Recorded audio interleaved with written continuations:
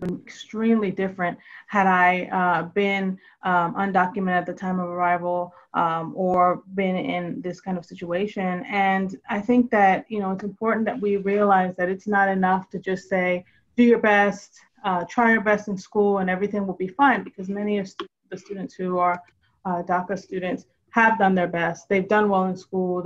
Some students may not even realize until they're actually going to college that there's an issue with regard to their immigration status. And so I think it's important that we provide support, we provide resources, but that we also take action. I think it's not enough for us to sit back and say, "Whew, glad that didn't happen to me," or "That's really unfortunate." But that we come together as a community to be able to take action where we can, to write our congressional representatives and let them know of our support for this student group, because we know that they contribute so much to the economy, so much to the country. And so I just want to again thank everyone who was working to put this event together today. I thank you for being here and look forward to hearing what we have to say. So thank you so much. And with that, I will turn it back over to you, Dr. Boykin.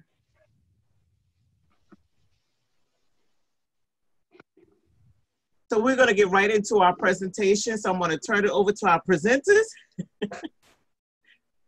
Thank you, Sutonia. Thank you so much, Helen. Excellent observations, because we feel the same way. And, we've been doing DACA cases for quite some time. Actually, when DACA came online back in 8 years. 2012, wow. Yeah, back in 2012. We always felt so strongly about what major contributions the DACIans were making. And if DACIans is a word. And then obviously we were quite disheartened when, we went into a little bit of a tailspin in 2017 when it was taken offline, or at least partially, where we couldn't do any new ones. And we were only doing extensions. So that was a little difficult for us.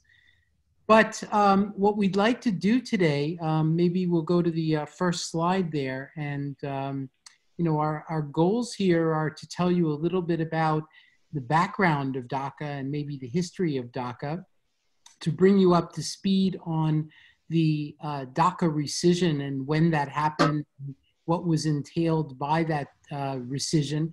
And then obviously that culminated in an argument before the Supreme Court back in November of 2019. And then just last week, 2 weeks ago, it seems like last week, just 2 weeks ago, the US Supreme Court pronounced their determination with regard to those cases that were consolidated before them.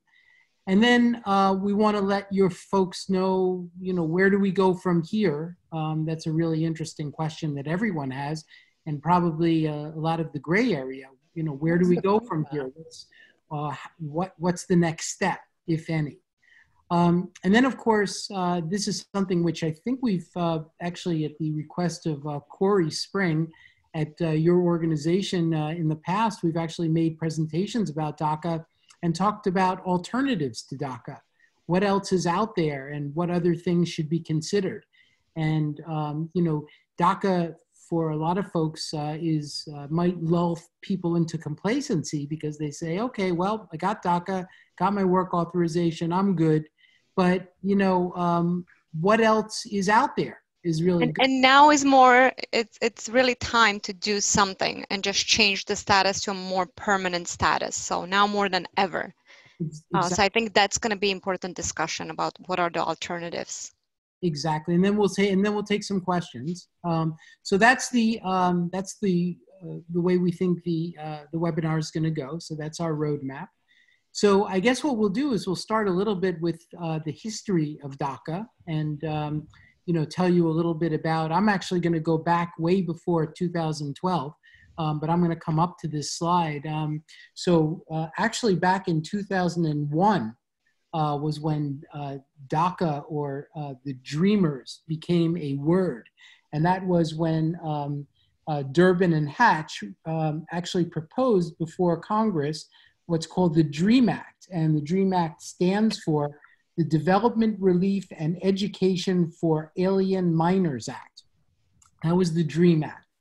And what it did was, at the time, it provided a pathway for individuals who were in the United States who didn't have status, who really were brought here as, they didn't really know that they didn't have status until all of a sudden questions came up when they enrolled in college. What is your social security number and what is your status? And so all of a sudden, so what happened was Dreamers came online, if you will, in 2001 and became a thing. And then what happened was, over the years, and it was actually over a 10-year period, there was a grassroots lobby, if you will, that started to gain a lot of interest. And it went all the way up through 2010. Immigrant rights organizations took on this concept of getting some type of benefit for individuals who were in the United States who had this form of status. And it was actually almost tantamount or equivalent to what was going on in the LGBTY area, where DACIans had this sense of coming out, if you will. And if you recall, that was also sort of about the time under Obama, where that's exactly what happened, is that there were certain rights that were given to the LGBTY community. And then all of a sudden in 2012, and I remember it vividly, when, because I was actually at an American Immigration Lawyers Association conference, and the president, they announced that the president was going to come out and make some kind of a big announcement. And he went into the Rose Garden and he announced that DACA was going to be a thing. That was what we refer to as an executive action. And it's kind of interesting because a lot of folks ask us, like, what is DACA? And it's really, I think, important to understand where DACA has its roots from a legal perspective. And so back in the day, back in I would say probably 2004, 2005, there were these memoranda that were going around internally at the USCIS at the time. And there was Julie Myers was actually in charge of the Immigration and Customs Enforcement Division. And there was this memo that she put out on what was called deferred action. And what they did is they set up priorities where certain people were going to be, they were setting up priorities for removal. And individuals who were convicted of crimes, bad crimes, were a removal priority. And so there was a memorandum which basically set up, these are the people who we want removed. And one of the folks, actually, one group of folks who was listed on that memo were DACIans, or people who were brought to the United States.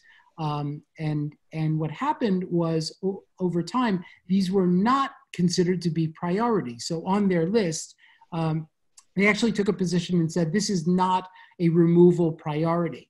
Now, I don't know if many people know this, but actually President Obama was responsible for actually deporting a lot of people at the time. So I think that was obviously a little political, because he had to take actions on both sides, which I guess any good politician would do. And so he was known for being the deporter in chief.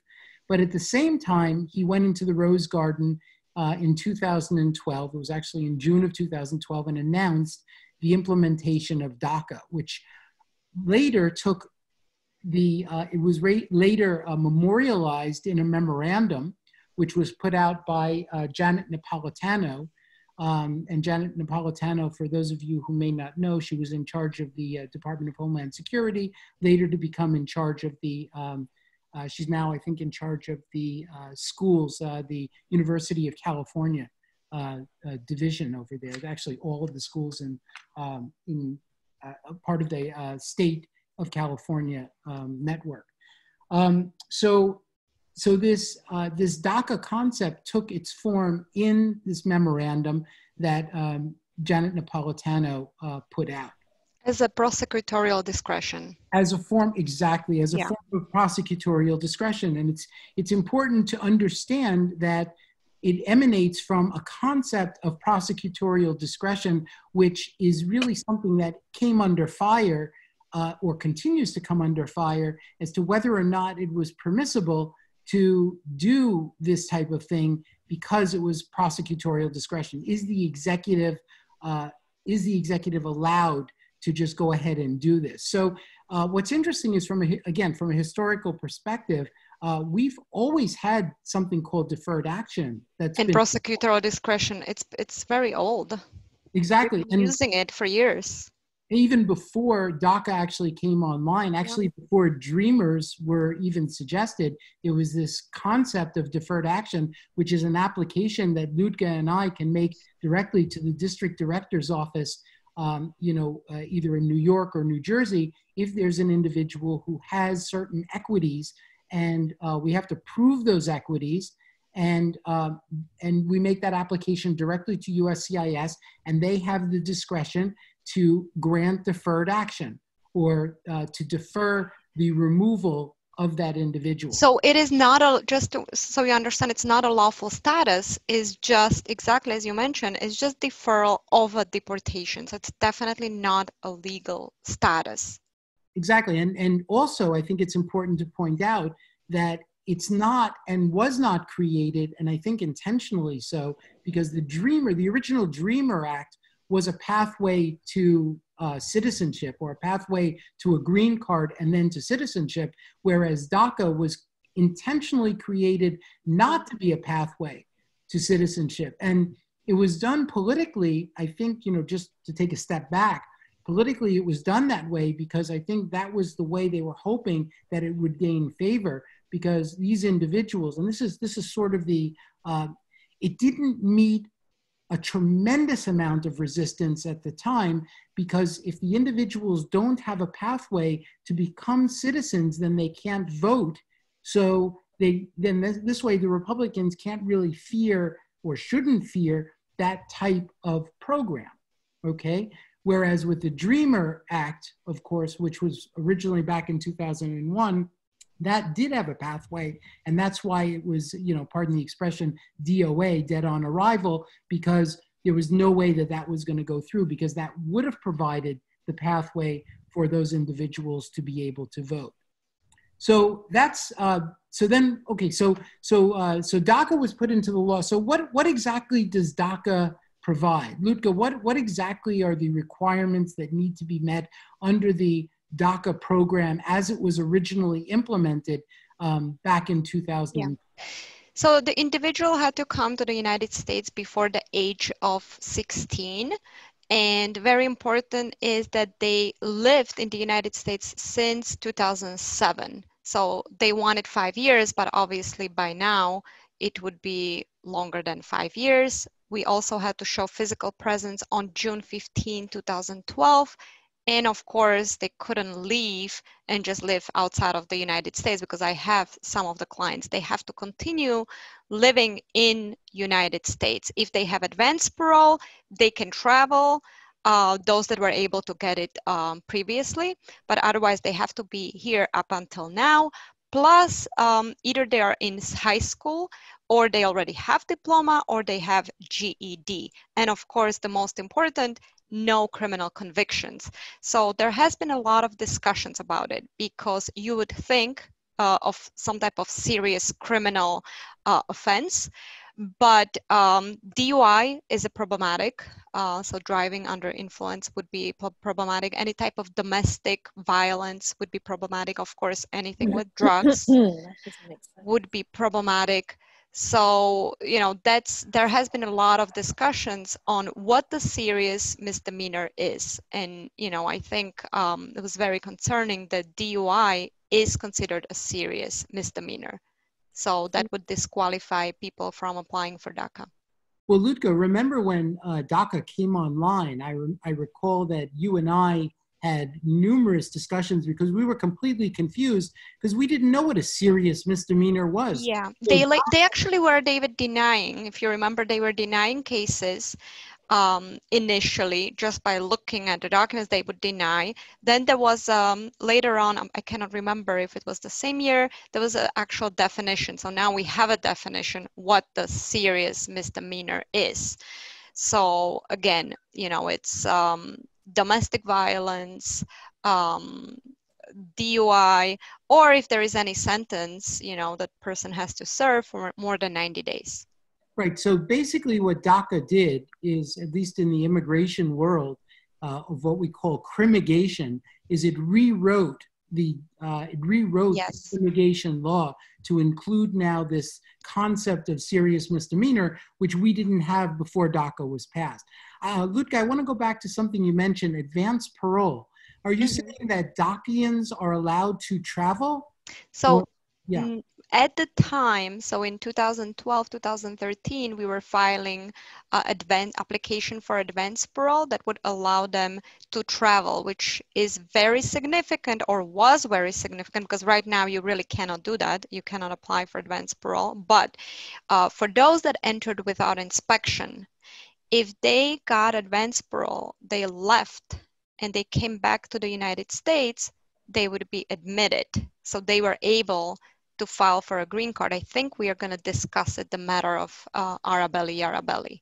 Okay, great. So actually, so what would happen, and I think it's important just to mention so that the folks who are on the webinar understand that this is not yet, we're not there yet with the new rules. No. But it's something that we're keeping a very close eye on, because we want to know whether or not individuals will be able to take advantage of this again, because this is one of the ways in which they can get on the pathway potentially to get the green card and rectifying their status. Because if they leave the United States without, let's say they enter without inspection, they get a travel document and they leave the country, when they come back in, what's their status? They're parolees. Right? They're inspected, which is very important for when you're applying for the green card. Exactly, which allows them then to apply for the green card in the United States. So that's a very helpful. It's a very helpful status to have. I also wanted to just go back. Let's see. I wanted to go back on one other thing that we discussed here. Oh yes. So what happens actually is right after DACA is passed, okay, and these are the requirements up on your screen here, there was a discussion about another program, Ludka, called DAPA. What was DAPA? Oh, wow, I even forgot about that. That was for parents. That was for parents. It never happened. We were all hoping and preparing that it would happen. It had a similar requirements. They had to pay taxes and, you know, be here, I think, for 5 years. So unfortunately, that never happened, which, you know, is a shame. I think there was even a penalty, if I remember, for not filing the taxes, right? Yeah. So the government would make a lot of money on that. So it would make sense to do that, in my opinion, because they would be able to get address. They would be able to know who is in the United States without status. You know, they would basically have track. Now there's no way for them to track everyone who is here without status. So, you know, it's a shame that it never happened, but it was the same concept. It was deferred action for parents of US citizens. Exactly. And so again, that was also part of this initiative, utilizing deferred action as a rule. So it was sort of the next logical extension after, I believe it was about 650,000 DACA folks applied. Then there was that initiative for DAPA, and you're absolutely right. I think that just unfortunately went nowhere. So yeah, now David, we have around, I think, 800,000 DACIans, how you say it, DACIans, yeah. So that's you know, and they are thinking that there must be way over 1 million. So I still have clients, we have clients that missed it. Somehow they never heard of DACA. They could have applied, but they didn't. So now, in this moment, this is very important what's going to happen, because obviously if they can file as a first-time DACIans, that would be excellent. Life-changing for them. Exactly. So where's the turmoil? The turmoil is in that all of a sudden in August of 2017, there was a meeting. And so obviously DACA's implemented in 2012, and things are moving along nice and comfortably. And then all of a sudden in August of 2017, there's a meeting that's called at the White House with Sessions, Miller, and Kelly. Okay, and they did it when Kushner was out of town because he's on the immigration. And what happened was, at that meeting, a determination was made that DACA was going to be terminated. And essentially, it was a, you know, it comes to be like a unilateral determination by Sessions. Sessions was never a big proponent, and he always said that DACA's implementation was illegal. So there was this memorandum that was that came down, and that was, I believe, the date that we have on there is September 5th. Yeah. When the memo came down, and that was actually terminating the 2012 memo. Yep, that was Duke who signed that memorandum, and then she actually later left. She was fired, and then Nielsen took over. So, but basically what that did was it provided a short window of opportunity in which applications could be made. And also there was, right at that point, there was an implementation of litigation. There were actually 3 major cases that were filed. I don't have the names of the specific cases, but they're, maybe they're on the next slide. Yeah. So the what happened was that they filed these injunctions. One of these litigations implemented a restraining order against DACA, which permitted us to continue to file DACA extensions, but we were not allowed to file new DACA applications, and we were not allowed to file advanced parole travel documents. And that's where we still are right now. Right, but I think that so what we want to do is we want to come up to so obviously it was in litigation since this was in litigation until November of 2019, when they went in front of the Supreme Court and they made the arguments. And again, just 2 weeks ago, we got the determination as to what the basically, it was a win for us on June 18th. The Supreme Court ruled that the termination of deferred action violated the law. So the major holding in the case is that it was a violation of the Administrative Procedures Act. So, and basically, they didn't address whether it's a viable program. So basically, they said that the way it was terminated was illegal. Exactly. So they can just come back and terminate it properly. Exactly. That's what could happen. Exactly. And that's sort of what we're anticipating, given the rhetoric that we've been hearing after the Supreme Court decision came down, because there was some really what I refer to as nasty language from the U.S. Department of Homeland Security and from the USCIS, where they felt that the Supreme Court did not do its job and did not make the right decision. But I think that— So they're still not accepting new applications. I think there were several attorneys in our community that tried to file new DACA applications right after June 18th, but unfortunately, because USCIS, they didn't come down with any type of instructions, they are rejecting those applications. So they are definitely not taking any new DACA applications at this time, just the renewals.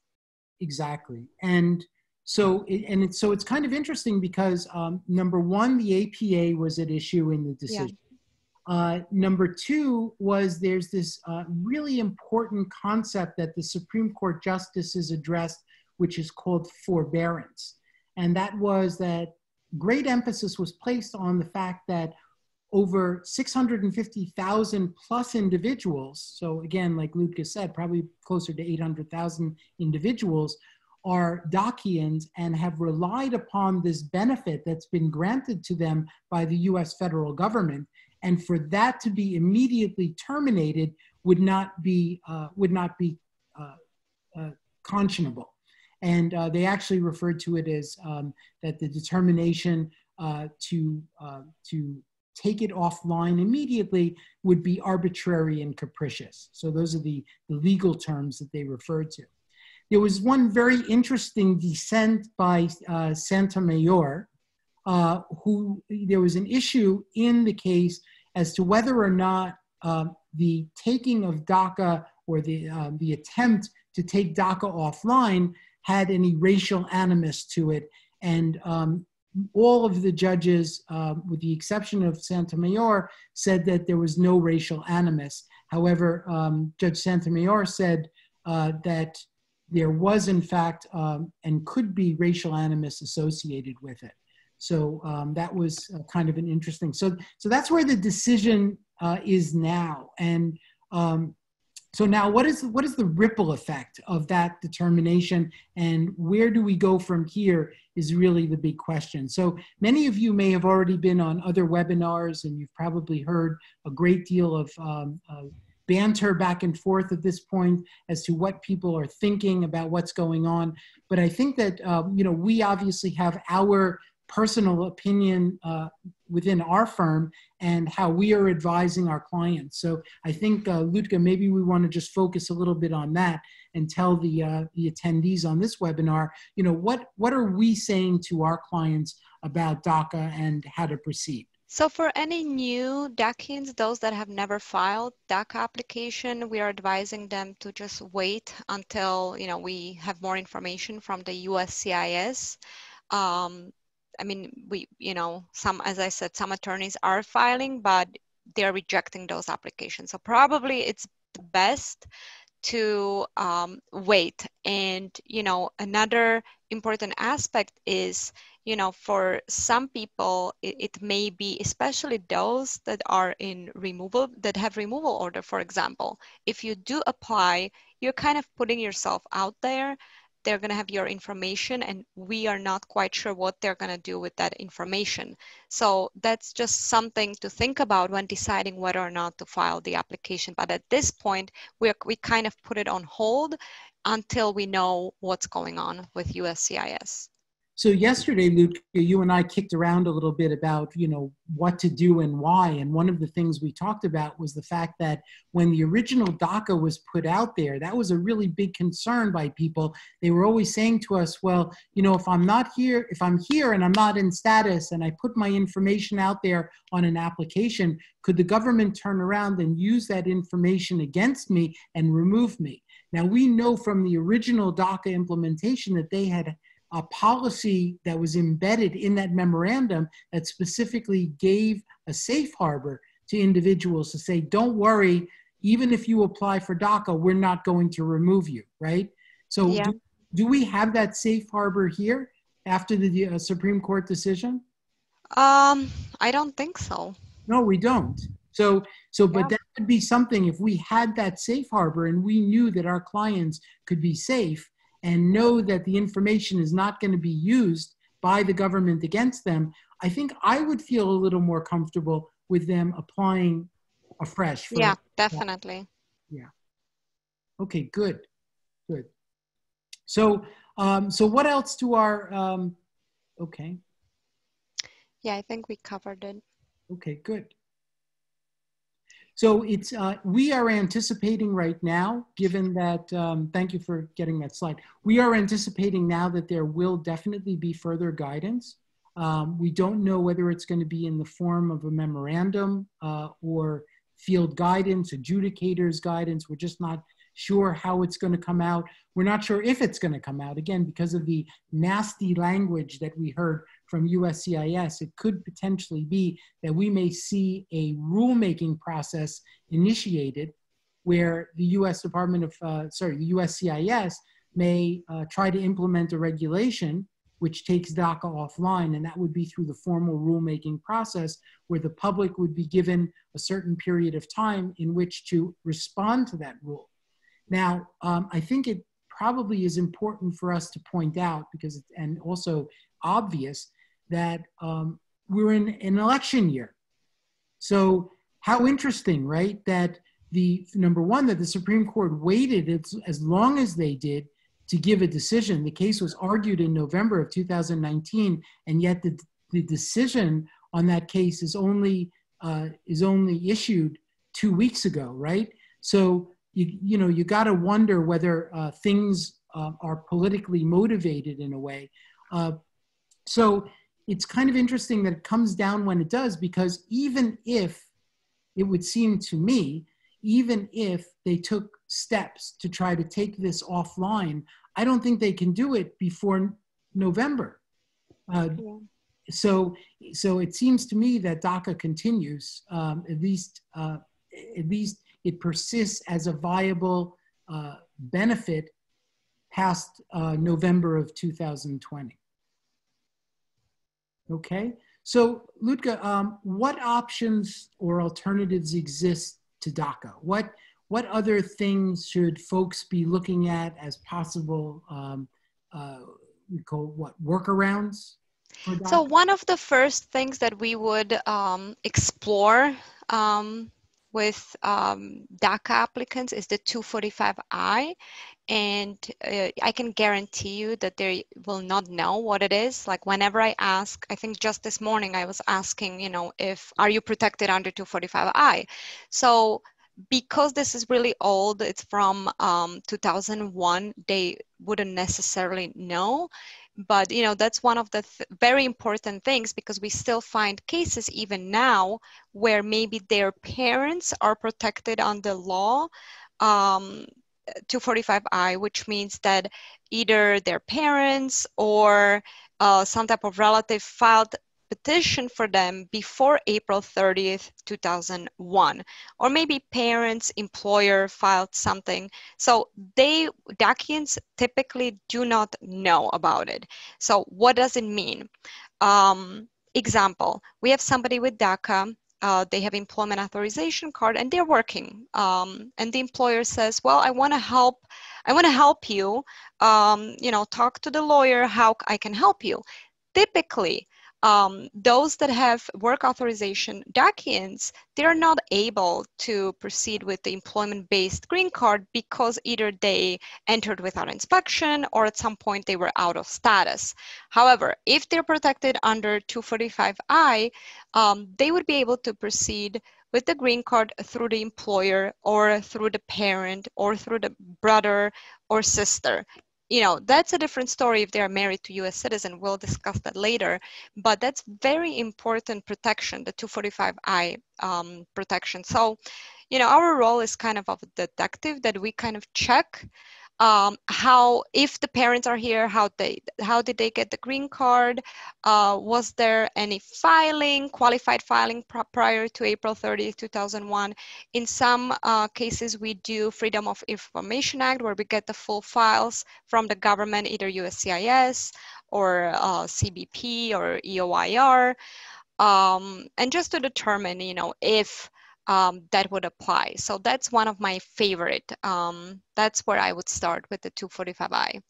And I'd just like to elaborate a little bit on 245I so the attendees on our webinar completely understand it. And that is that it was referred to back in the day as a limited amnesty. It wasn't really an amnesty, but it was a special program. What happened was in 1996, you may recall that IRA, yeah. Illegal Immigrant Reconciliation Act of 1996 really dealt some very, very hard blows to the immigrant community in the United States. There were a lot of changes that were made to the law that were not very good. The biggest one, of course, was the 3 and the 10-year bars, which is under 212A9, 1 and 2, where if an individual overstayed in the United States by 180 days, they would be barred for 3 years if they left, because that would trigger the bar. And then if they overstayed by 1 full year, they would be barred for, 10 years, right, exactly. So those bars were a form of self-deportation or self-removal. So Clinton gave up the immigration law, essentially, to the Republicans back in 1996, and the Republicans wrought havoc with it. And I think that what happened was he wanted to get back the Hispanic vote in 2001. And so what he did was he started in 1997 and implemented what was called the Life Act. And it started in 1997. It was finally culminated in 2001. But basically what it is, and Lutka said it, was that if there was a qualified filing that was done prior to April 30th of 2001, okay, then what happens is that, and what is a qualified filing? an I-130, an I-140, an I-485. Or Department of Labor's. Or a labor certification application, or an asylum application. So if you made an application that was a qualifying application prior to April 30th of 2001, you were able to pay a penalty, stay in the United States, and adjust your status without having to worry about the 3 and 10-year bars. So that was, if you will, President Clinton's quick fix to be able to get the Hispanic vote back that he lost in 1996 as a result of giving up the immigration issue. Now, chances are, today, if we look at these DACIans, right, Ludka? They wouldn't, I was going to say, it's not them because they were minors, but it's the parents. So the question we ask is if they have parents in the United States and they have some type of status, or even if they don't, but let's say they filed something which later got denied, it still qualifies passively. We would have to determine, you know, we would have to look at the documents, but it would be the parents. So our DACA applicants by now, they were minors, and that's why they would be grandfathered under the parents. So that's really, it makes me very happy, and I still have a lot of cases that I find 245I because it's a nice workaround. And the employer can file green card application for the DACA applicant, or the parent or brother and sister, or green card holder, spouse. So we don't necessarily need to have marriage to US citizen to get the green card if we have the 245I protection. Exactly. So essentially what we're talking about is the workaround that you're referring to, Luca, is working around this 3 and 10-year bar because of the accrual of the unlawful presence. So with that being said, let's move on to waivers, and let's talk about, because I know you do a lot of waivers. Yeah. We do a lot of waivers in our office. So how is the waiver a workaround for the 3 and 10-year bar? So if 245 is not available, then, you know, the next step would be to explore the waiver. So for example, for those that entered without inspection and they're currently here, they have DACA, I would consider provisional waiver. So it's called provisional because it doesn't really take effect until the person leaves the United States. So the nice thing is that the waiver is applied for in the United States, the person stays in the United States, it gets approved, and only then the person would physically have to leave the United States, go to the US Embassy and get the immigrant visa. But at that point, they would have the waiver in their hand. And what is waiver? It's kind of like a pardon.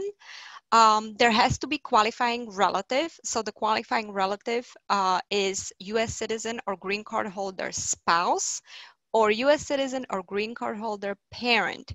And we have to prove extreme hardship to that qualifying relative. So the government doesn't really care what's going on with the DACA applicant, but they want to see that there is a hardship to that green card holder or US citizen qualifying relative. And, you know, we explore the hardship. Either it's financial, medical, the separation, if there is any disability, ties to the United States, if, you know, the qualifying relatives, if they have any ties abroad.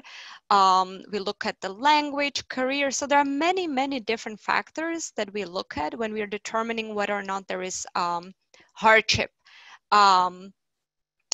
The standard waiver would be for any other issues. So for example, if there is a fraud, criminal issue, well, if there is criminal issue, probably the person would not have a DACA.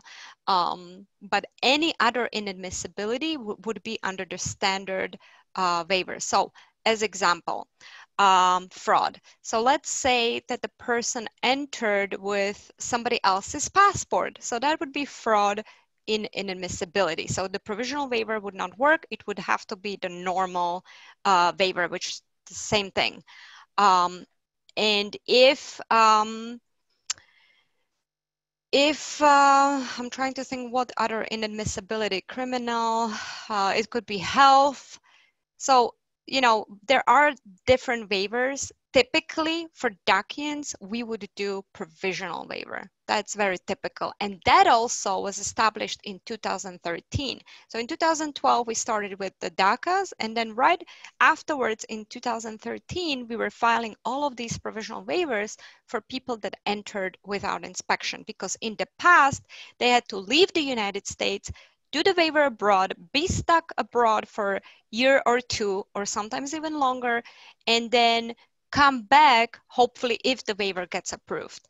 So, but it's really nice option for DACA applicants, because by filing a waiver, yes, we provide the information about them, but they already have deferred action and they have the employment authorization card. So I really like doing provisional waivers, you know, for those that have DACA.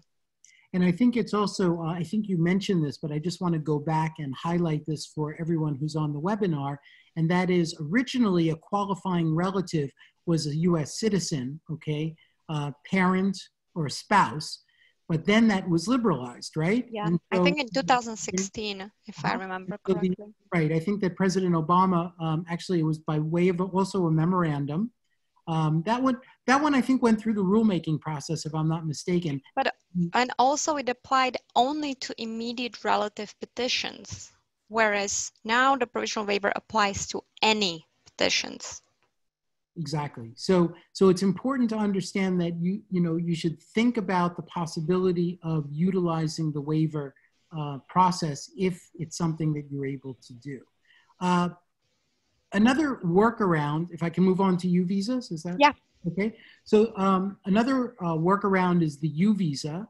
For those of you who may be familiar with it, the U visa is a non-immigrant visa classification available for individuals who are the victims of certain crimes. So U visas are really nice to use because individuals who are in the US who don't have status do not have to leave the country to be able to obtain their U visa status in the US. So the government basically gives you U visa status here in the US. But what you should do is, if you think you might be the victim of a certain crime, go online and look up U visas. And there is a list of, I would say, probably what, about 20, 30 different types of crimes. In order to do a case like this, we need to have a police report. If there was some type of a harm that came to you physically, we would need a hospital report. But we remain available sort of on a regular basis to do analyses for individuals who think they might qualify for U visas. And we are familiar with what the procedures are and where that needs to be filed. I think the big downside with U visas, unfortunately, is that they just take a long time. Takes very long time, but it's a nice route to a green card. Exactly. It's a nice way to a green card. Parole in place. Is that, yeah? Yeah, parole in place is really good. I mean, it's also the person, especially for those that entered without inspection, because they are gonna be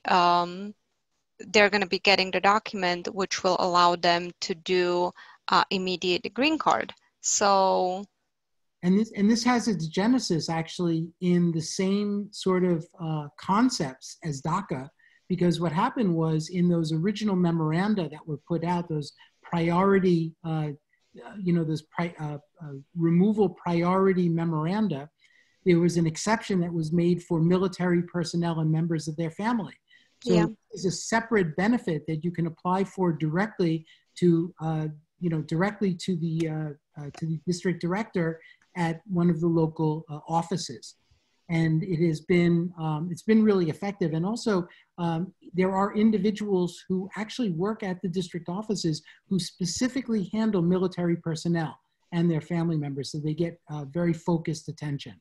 So if there, if this is a potential benefit for you, it's a great way to take advantage. Let's talk a little bit about asylum, which, by the way, is under fire right now because we have a new set of potential new set of asylum rules that are coming out. But let's assume you have a bona fide asylum case. For example, changed conditions. That's something that comes to my mind, that something has changed to in the country, because typically you apply for asylum within 1 year of entry. So, you know, our DACA applicants have been here for a long time. So let's say changed conditions, country conditions. Okay, so asylum is if an individual is from a particular social group, we call them PSGs, who have a credible fear of persecution, of returning to their home country. And so if that is you, or if there's a particular reason why you fear returning home, then you can file here in the United States for asylum. You go in front of an asylum officer, you plea your case, and then if the officer finds that you are entitled to asylum, they can grant it. If they feel that you're not, you go in front of an immigration judge. You get what's called an NTA, you go in front of an immigration judge, but you get a second bite at the apple where you have an opportunity to plea certain defenses, but at the same time, you can ask for asylum again. So, that's asylum, yeah. And then we have marriage to US citizen. So for those that entered with inspection, you know, it's not a problem. They can file anytime, and typically they receive a green card within 1 year, depending on which state they are in. The more problematic ones are those that entered without inspection. So they would either need a waiver, as we discussed, or, you know, here we have, it was matter of Arabelli and Yarabelli, where if they got advance parole and they traveled and they re-entered and were admitted, they would be able to file marriage case or green card case through a US citizen, and they wouldn't need a waiver. So that was a really nice workaround, which, you know, is not really applicable right now, but, you know, it's just nice way. So if we can file travel documents or advance paroles in the future, that would be something that we could use. Exactly. Great. So these are some of the alternatives that we're looking at for our clients on a regular basis. And we have a question here, David. Okay. Hold on 1 second. If the government is going to terminate the DACA program properly, what that might look like? Is it possible that DACAs will find themselves in jeopardy once again? So that's a great question, actually.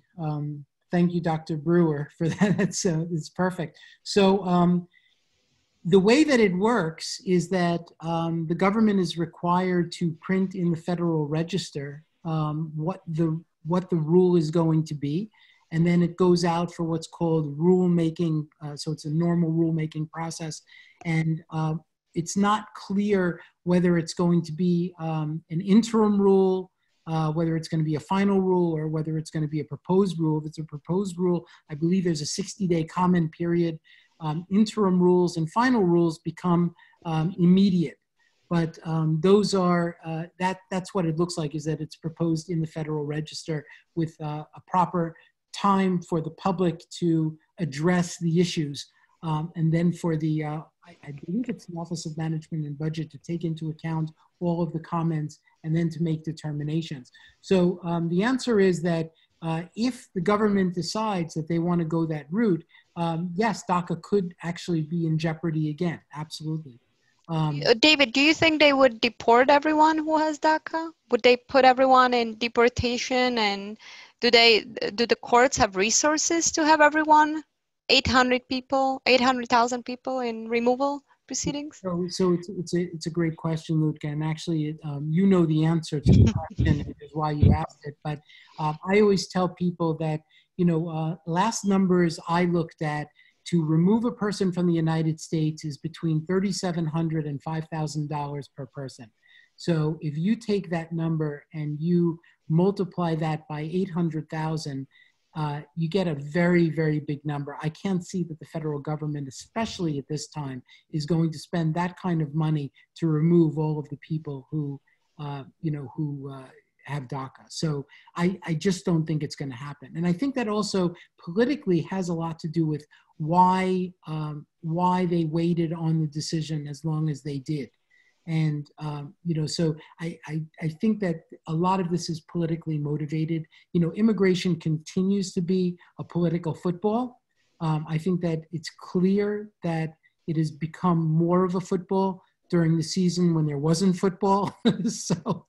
So I think that I don't think that we're going to see DACA taken offline, but I can say, I believe that if there is a rule that is proposed, I know that it's going to certainly meet with strenuous opposition from grassroots organizations, the organizations that obviously have their genesis back in the, back in the mid-2000, from 2001 to 2010. These organizations have been rolling along and gathering, just incredible political clout over time. And so I think that, there's going to be just tremendous opposition. Yeah. Well, oh, no, go ahead. Go ahead, Luca. No, don't worry. Are there any more questions anyone has in the chat? Hi, David, can you see the chat? I cannot really because I have the screen up. I can. I just see the last just the one. Yeah. Brewer's question. Yeah.